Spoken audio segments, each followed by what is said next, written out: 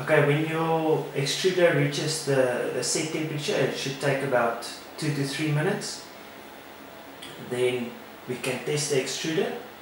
So in your Repetio software on the right hand side, you also see the extruder icon. At the bottom there's two buttons with arrows, one with one arrow and one with two arrows.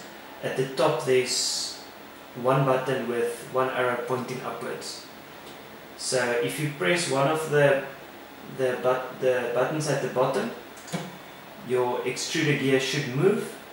So if you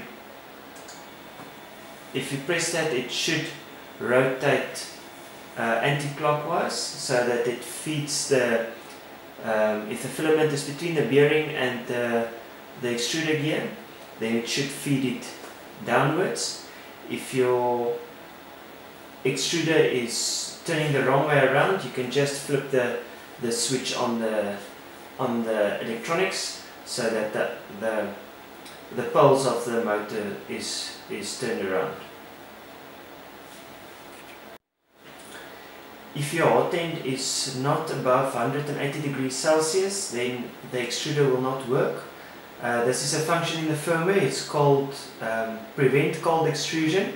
So it's a safety feature to not operate the extruder if the hot end is not on, because that might damage some parts if you do that. Okay, so now we will put the filament into the extruder. How we do that is we take the filament,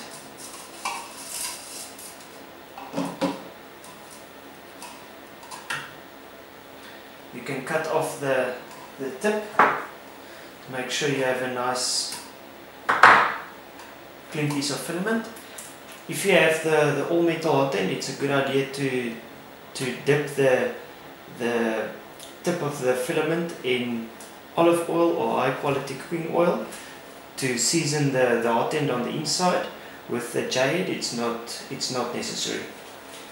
So how we insert the filament is we'll press down on the lever and we'll insert it into between the bearing and the gear, and now you need to make sure that it goes into the hot end, because the hole of the hot end at the top is quite small.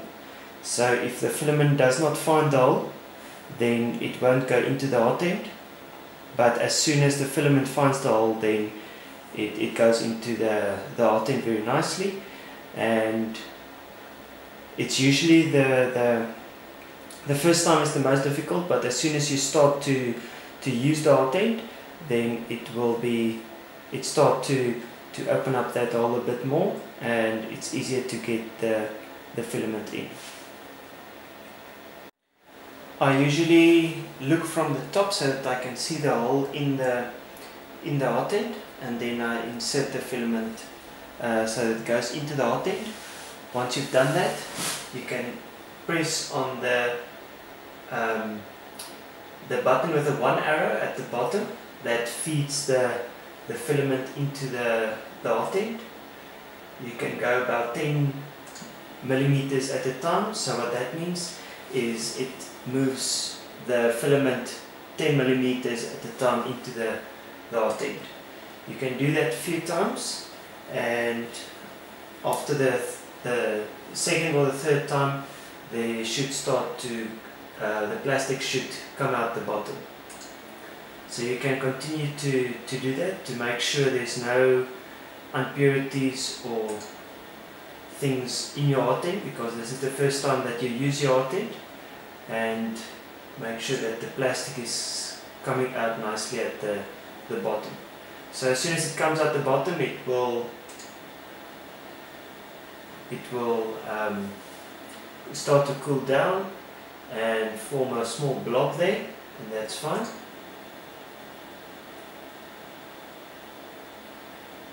And once you've done that a couple of times, you can just remove the plastic that has been extruded. Just watch out, sometimes it's still very hot. Okay, so now we know our hot end is working properly, and now we can prepare our heated bed.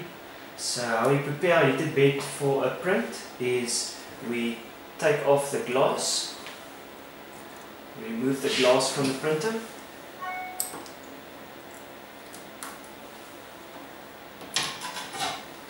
And we need to coat the top of the glass with something to make sure that the plastic will stick to the glass. For ABS, there's basically three options. The first one is to use hairspray. We use the Ultra Hold Extreme Hold hairspray from Vista. You can also use what they call ABS juice. It's a mixture between ABS and acetone. So you dissolve the ABS in the acetone and then you coat a small layer of that on top of the glass. Then the acetone evaporates and it leaves you with a very thin layer of ABS on your glass bed. And then when you print, the printed plastic sticks to that ABS. And the third option is to use Kapton tape and cover the top surface of your glass with Kapton tape. For PLA, the hairspray should work fine. You can use the same hairspray as for ABS. And then once you've coated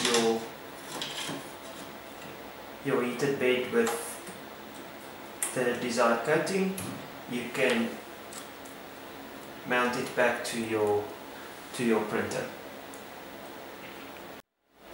So now we can switch on our heated bed so that it starts to warm up. You can switch off your hot end for the moment so that the heated bed heats up first, and then when that's hot you can switch on your hot end if you want to. These functions are also in the code that comes from the computer when it starts to print. So what we usually do is we preheat the heated bed because it takes around about 20 to 30 minutes to heat up, and then when that's hot, the hot end heats up a lot quicker. For ABS, we usually use a heated bed of, or we set the temperature to 100 degrees Celsius. For PLA, we print with a heated bed at 70 degrees Celsius. So while the heated bed is heating up, what we'll do is we'll prepare our model for printing. How we'll do that is in the Reptio software, we click on the top left hand corner next to the disconnect button or the connect button. There's load. We'll press on that and it will open a window,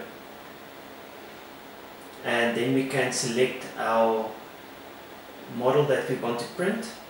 It uses a STL file format. You can either draw your own models or create your own models with CAD software and then save it as an STL file, or you can download from the models from the internet, like websites like thingiverse.com.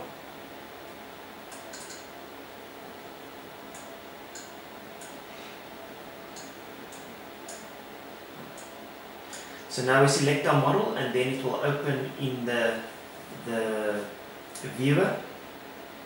In the viewer you can change the position of your model on the heated bed. You can scale your model. You can create copies if you want to print 10 of them. You can do that as well.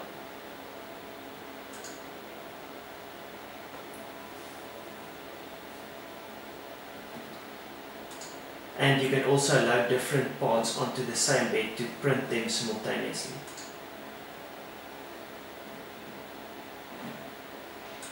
Okay, so we are only going to print one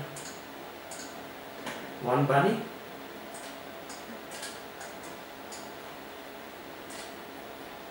And for now we're going to position it in the middle of the printing bed.